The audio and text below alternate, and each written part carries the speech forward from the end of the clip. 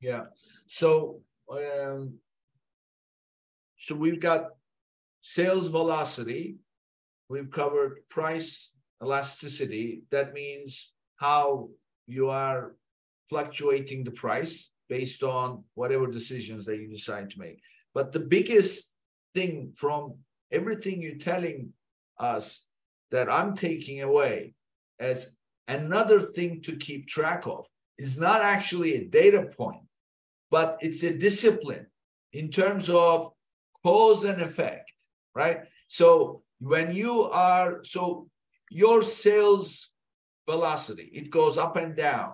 Now, it goes up and down naturally because consumer behavior, we have no idea what that's going to be. So that's driving what's going on. Given all things remain the same, which they never do, but to a certain extent, they remain the same, assuming consumers behave certain way. And then you want to track what is your sales velocity. But there are things that you do every day. So what you are saying is keep a record of those, in conjunction with the data that you are viewing, so that you can say, oh, my sales velocity went from 3 a day to 5 a day because I did nothing, or because I increased the price or I reduced the price. Or there are even external factors like certain suddenly trends start to take place and things like that, right?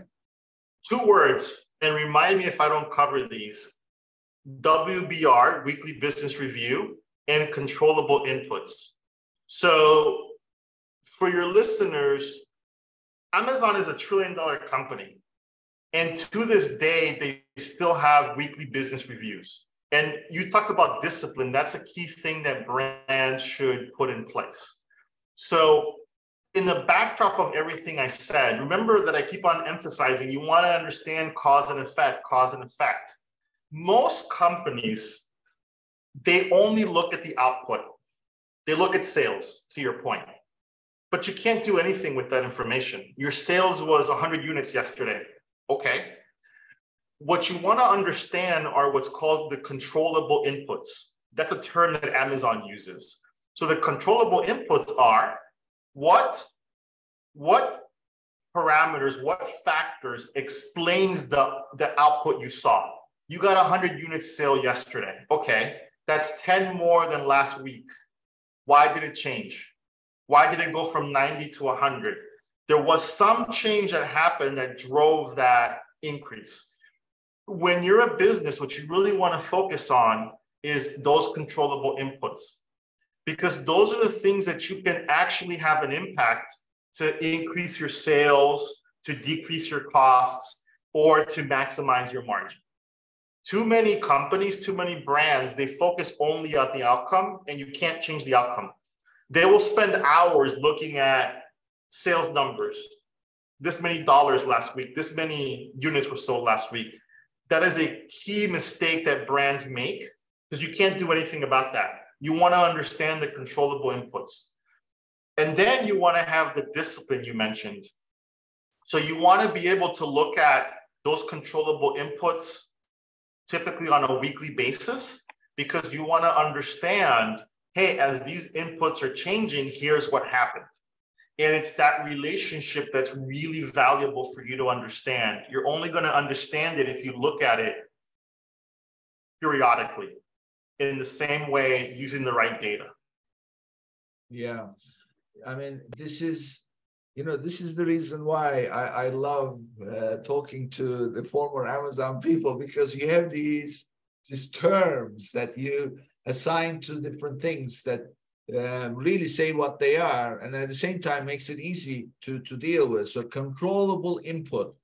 And those controllable inputs are things that you do something yourself, and then it makes an impact on the outcome. What about external stuff?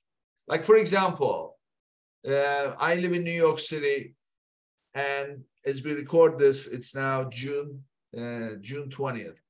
A couple of weeks ago, we had the wildfires in Canada, and the whole sky turned orange.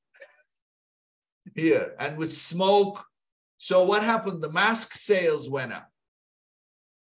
So what do you call that kind of an event? Actually, it's not going to surprise you. That's an uncontrollable input. Yeah, I mean, one thing that you, by the way, if you ever worked at Amazon, you become really good at, I call it the no BS way of thinking. I think most people have heard that Amazon has got this term called crap, which is can't realize a profit. And so you'll talk about crap products. These are products that you can't make any money on. So yeah, those are called uncontrollable inputs. You still want to understand the cause and effect between them. A classic one, by the way, is weather, right? Weather is an uncontrollable input, but it definitely has an impact on your sales, right? If you sell sweaters, you're not going to make much money in the summer. So that's uncontrollable. The weather is uncontrollable. However, you can make that an input that you can impact that input by switching the channel where you sell, or the channel here, I mean the geography in this case, right? So when it's summer in the Northern Hemisphere, right? Sell your sweaters in the when it's winter in the Northern Hemisphere, sell sweaters in the Northern Hemisphere. And when 6 months later, right, when it's summer in the Southern Hemisphere, shift to those channels and sell down there. And so this is what I mean about, like, you want to understand always the relationship, whether it's controllable or not, because once you understand the relationship, those are the things that you can actually use to make decisions. Just looking at output metrics is not helpful. Right. I've worked at places where you will spend hours looking at just sales numbers and no decision comes from that. Yeah, exactly. I mean, I talk to many people and they talk about, oh, I look at my KPIs and blah, blah. I say, okay, can you share with me what your KPIs are? Well, my profits and my sales. Mm-hmm. Okay, well, top line doesn't tell you anything. Your profits don't tell you anything. What is driving that top line? What is driving that profit? Well, they don't know. So that's why I want to get into it. So, okay, sales velocity, price elasticity, cause and effect, looking at it over time at SKU level. So this automatically spells out, as you put it at the beginning, a multi-dimensional complexity where you now need to be, and by the way, looking at numbers alone is not good, right? You have to visualize them, right? You can't pick up from numbers trends, but from visualizing you can pick up trends. Oh yeah, absolutely. I mean, every person is different, but typically you want to visualize the numbers.